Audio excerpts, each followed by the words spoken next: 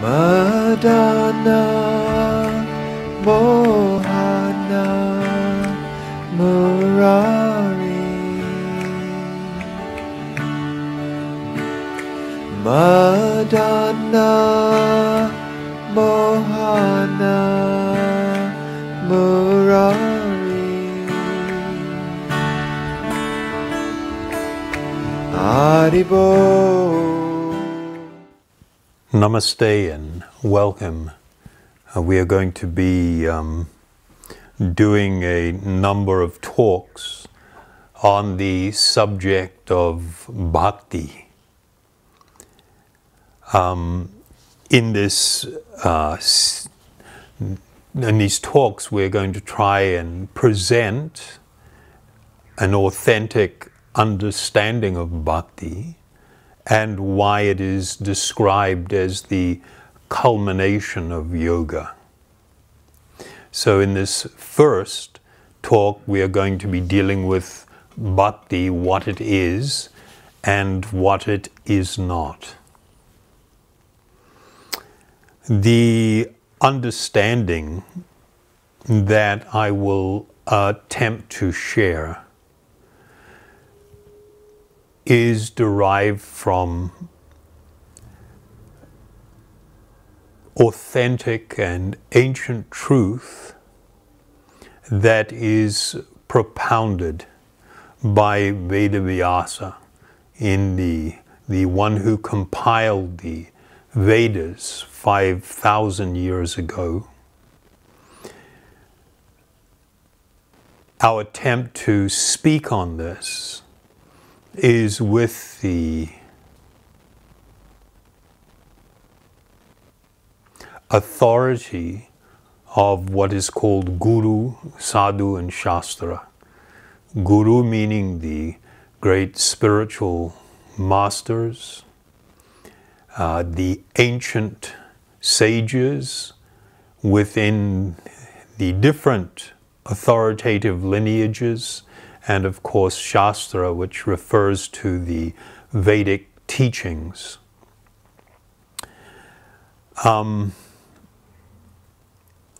It has become kind of common for people to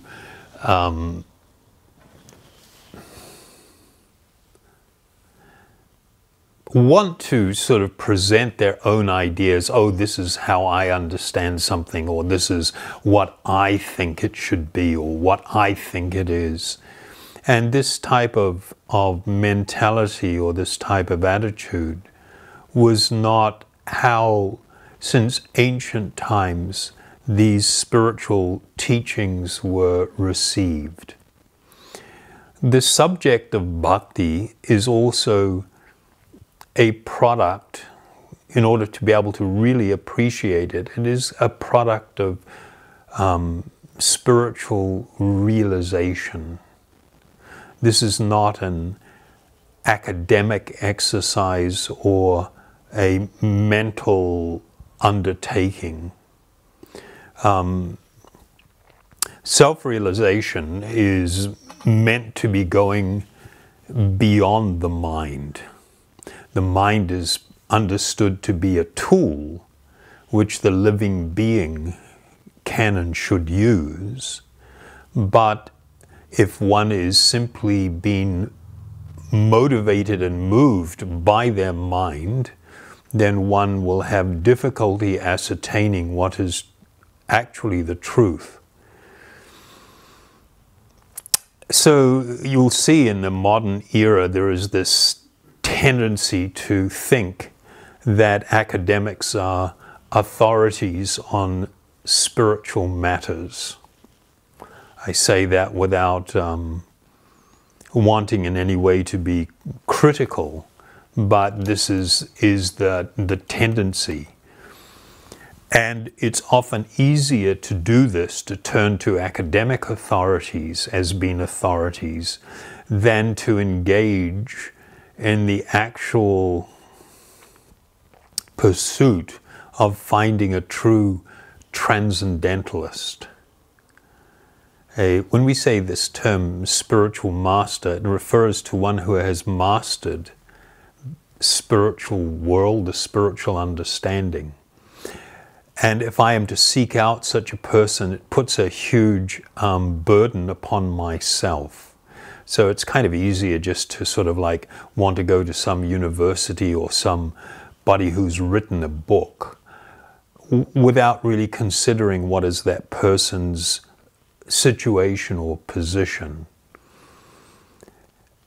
If a person is living a life of absorption in the senses and in the temporary changing world,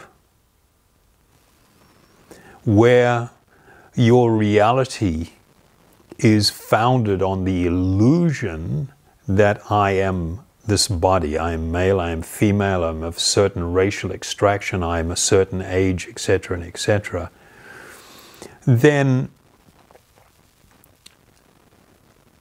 it becomes truly not realistic to expect that if I'm living in that consciousness, that I will be able to appreciate that which is truly transcendental.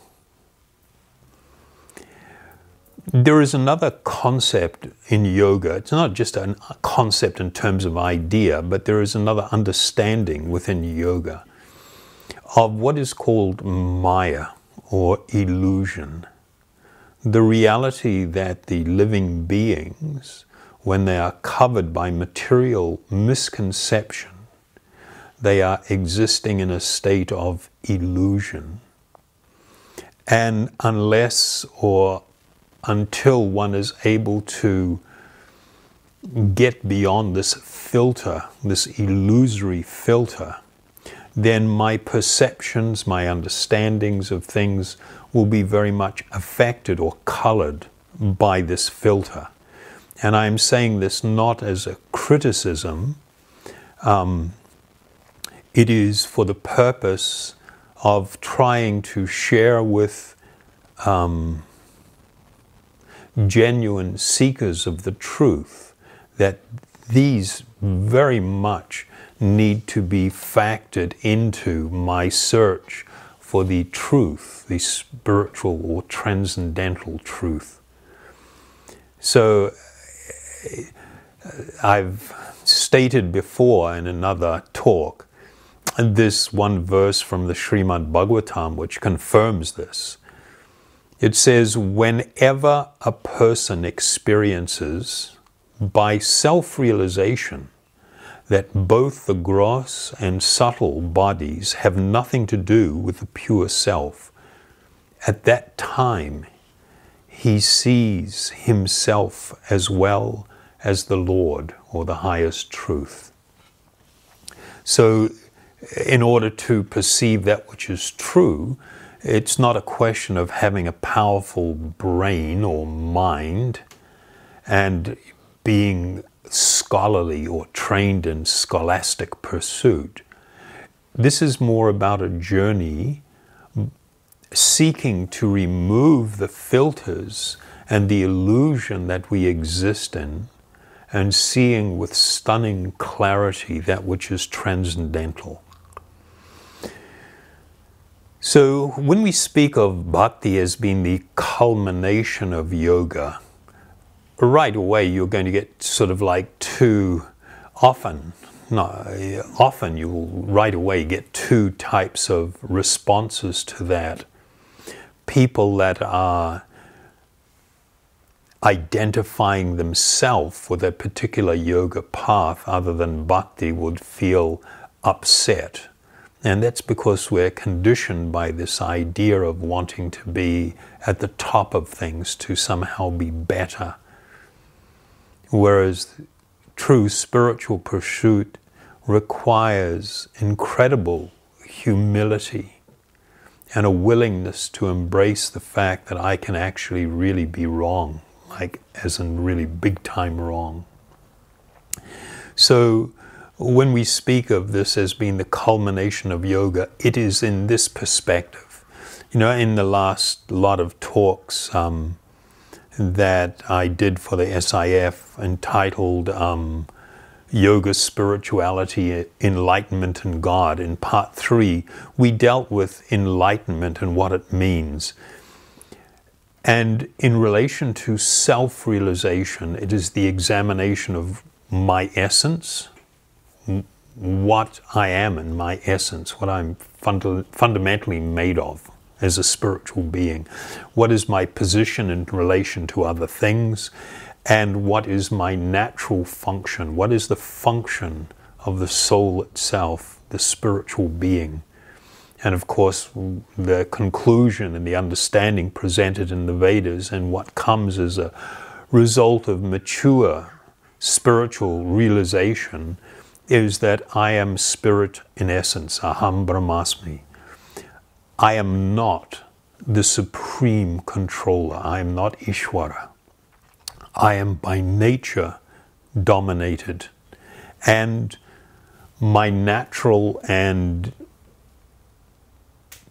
by nature, my spiritual nature, I am eternally immersed in love, in spiritual love, in loving service to the highest and most perfect object of love, who is described in the Vedas as Bhagavan.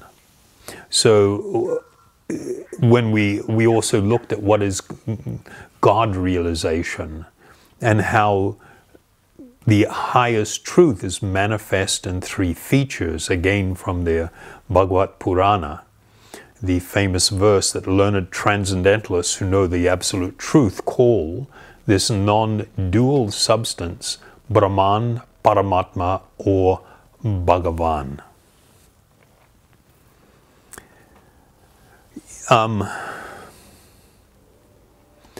Brahman, of course, is the ocean of spiritual effulgence or light.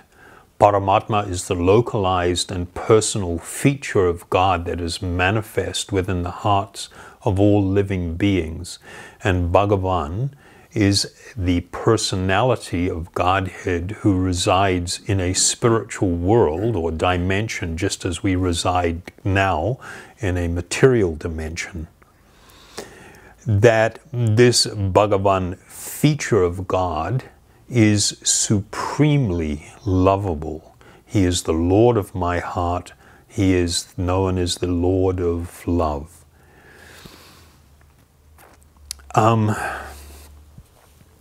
We will talk a little bit about this in relation to the process of bhakti, simply because many people have been influenced by less than transcendental understandings of the personal feature of God. I mean, I was raised as a Christian, and God was this rather almost terrifying guy that, you know, if you didn't get on the right side and stay on the right side of Him, He will eternally condemn you to endless suffering and torture.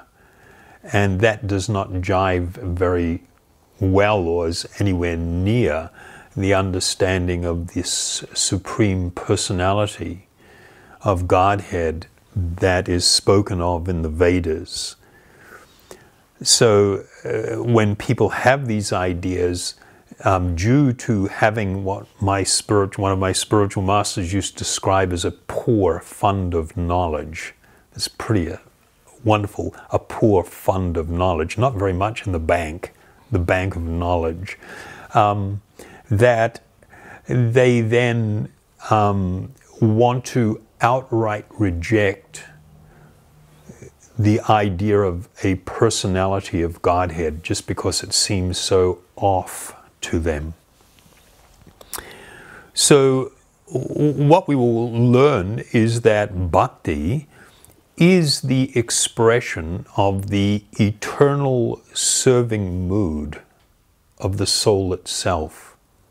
It is not some emotion or mental expression.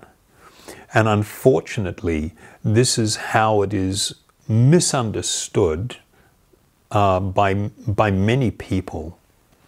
We are talking about realizing the true natural essence, position, and function of the Atma, the Self, as opposed to the idea of some temporary emotional or mental expression. So, of course, that raises the question of what bhakti is not.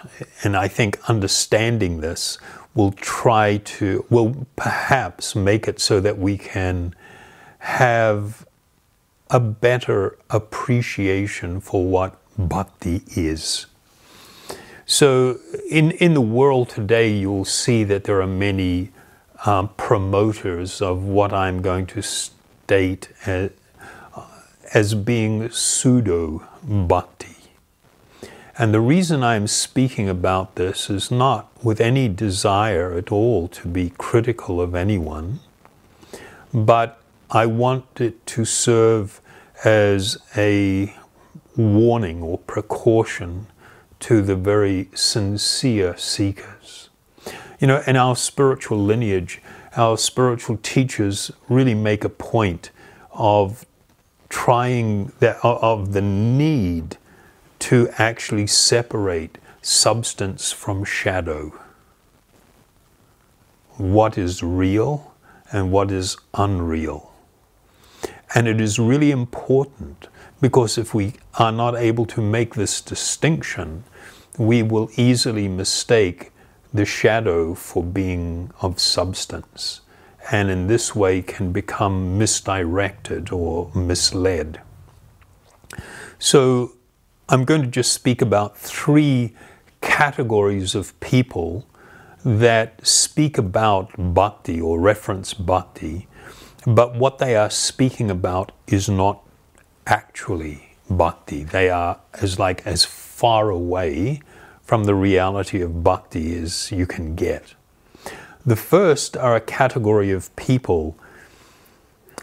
They are, I'm going to use the term sensually absorbed, meaning that they really see this world and this body and the way in which I can enjoy my senses and enjoy sensual happiness, which is only temporary in nature, as being really important. And while they may have this characteristics, they will be promoting themselves as being highly spiritual. And so you see these situations, and it occurs so often, it is so tragic, where you get so-called great spiritual personalities who speak what is promoted as very high philosophy, and at the same time simply seeking to accumulate personal wealth and influence, engaging in sexual activity with disciples or followers, or in so many different ways using and or abusing people, innocent people. And it, of course, becomes a big shock to someone who has developed an emotional or sentimental attachment to someone they're seen as a great spiritual personality and offering their life to them. It's like when I become so invested, so committed, even when they do something wrong and I feel in my heart this is not right, I don't reject them because of this emotional commitment I've made, which is not part of the process of spiritual discovery. It is not a spiritual process to make an emotional or mental or sentimental commitment to anything. So there's a vast number of these people, and sometimes they have hundreds of thousands, even millions of followers. But in their personal life, they are still very sensually engaged in this world. My initiating spiritual master would sometimes give the example of such people posing as great philosophers. He said sometimes you look in the sky and you can see a great bird floating on the currents, looking so majestic and just like floating through the air, and one feels very inspired by that. But if you look a little closely and consider, you will see that it is perhaps a vulture. And what it is doing is has its eye fixed on the ground, looking for a carcass to consume. And so you see this often in certain quarters where a person is posing as a teacher of spiritual philosophy, maybe in a religious institution or a seminary, or maybe in the academe. And while they're spouting high philosophy, all the while they've got their eye on the crowd scanning, who can I take? Oh, very beautiful, yes. And looking to establish relationships with a view to exploiting individuals. When people have this consciousness, and there is a vast number of spiritual pretenders that fall within this broad category. If you are sensually absorbed and you see this as being, this is what's driving you in your life, adding a so-called spiritual veneer to it does not make you a transcendentalist. And so those who have that attitude and say they are engaged in bhakti, they may be engaged in the very preliminary stages, or they may not be at all engaged in the process of bhakti. The second category are those that I'm going to broadly call impersonalists, those who are deeply committed to the idea or the philosophy that the highest truth only exists in an impersonal feature. When people have become very influenced by this type of understanding, or misunderstanding rather, and this is very common amongst the followers of Shankaracharya or Adi Shankar, they promote the idea that any incarnation of God, that what that is that it is an impersonal energy that has been reflected off a mirror of illusion, Maya, and manifests as a personality. And this happens, they say, such personalities they accept are spiritual and spiritually influential. And they will say that incarnations of God are like this. And they come to this world to encourage the sentimentalists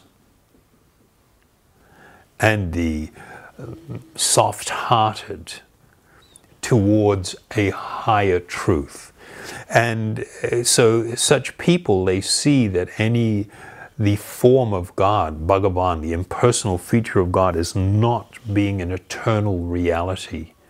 And any connection with such a personality or an idea is simply an undertaking by someone to help them advance spiritually, but later they will throw this idea away and now merge into this ocean of light.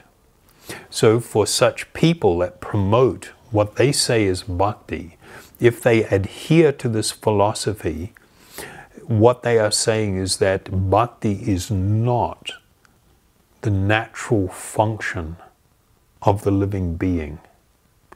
They have become completely stuck in the idea of my essence as being Brahman, and cannot or do not progress to have a better and more complete understanding of my natural position and function.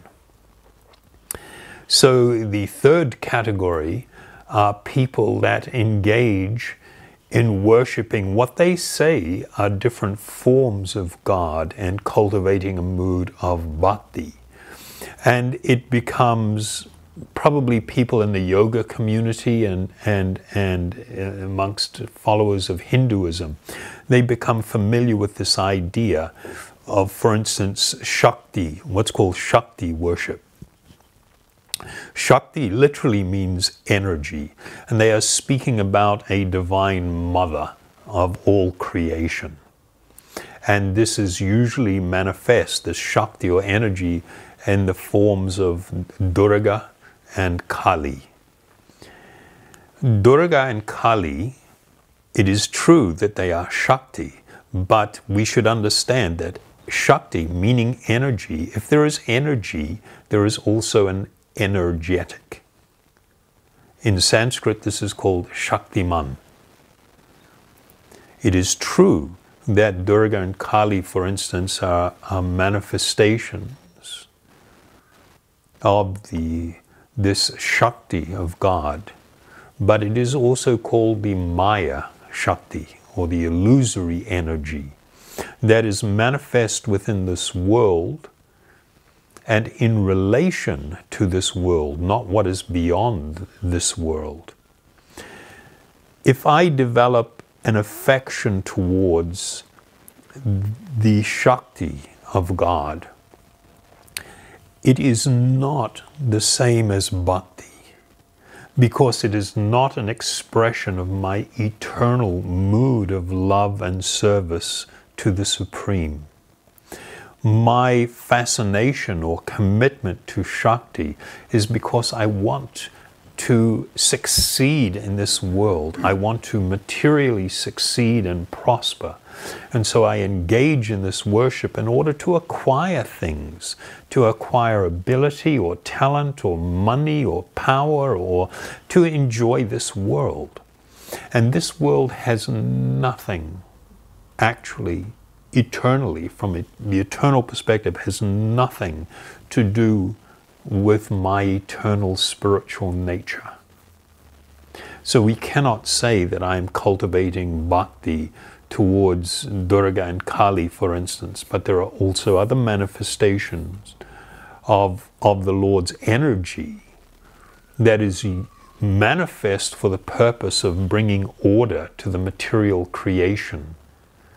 But if I try to develop a relationship with this energy in a mood of devotion, it is not spiritual in nature, it is material in nature. So if I think bhakti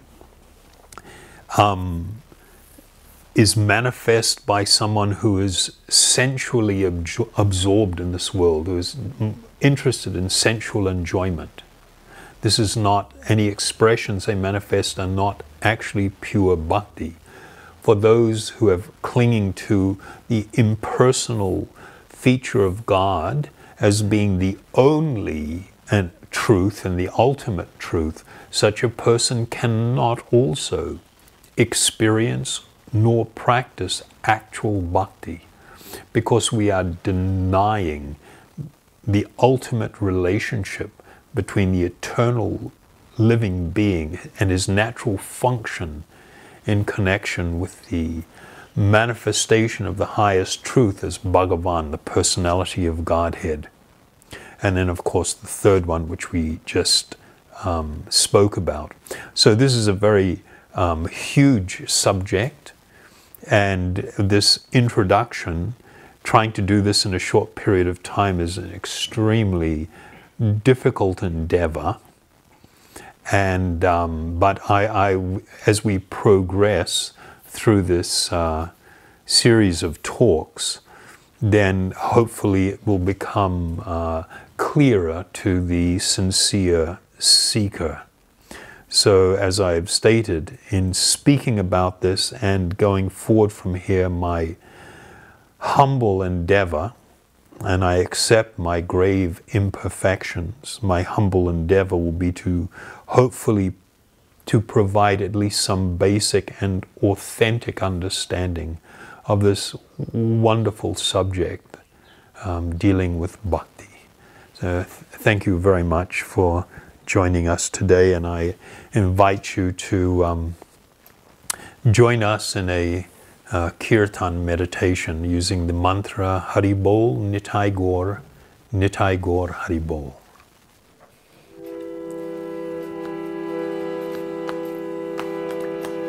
Hari Bol, Nitai Gaur, Hari Bol. Haribol Nitai Gaur, Nitai Gaur Haribol, Haribol Nitai Gaur, Nitai Gaur Haribol, Haribol Nitai Gaur, Nitai Gaur Haribol, Haribol Nitai Gaur, Nitai Gaur Haribol, Haribol Nitai Gaur, Nitai Gaur Haribol, Haribol Nitai Gaur, Nitai Gaur Haribol, Haribol Nitai Gaur, Nitai Gaur Haribol, Haribol Nitai Gaur, Nitai Gaur Haribol, Haribol Nitai Gaur, Nitai Gaur Haribol, Haribol Nitai Gaur, Nitai Gaur Haribol, Haribol Nitai Gaur, Nitai Gaur Haribol, Haribol Nitai Gaur, Nitai Gaur Haribol, Haribol Nitai Gaur, Nitai Gaur Haribol, Haribol Nitai Gaur, Nitai Gaur Haribol, Haribol Nitai Gaur, Nitai Gaur Haribol, Haribol Nitai Gaur, Nitai Gaur Haribol, Haribol Nitai Gaur, Nitai Gaur Haribol, Haribol Nitai Gaur, Nitai Gaur Haribol, Haribol Nitai Gaur, Nitai Gaur Haribol,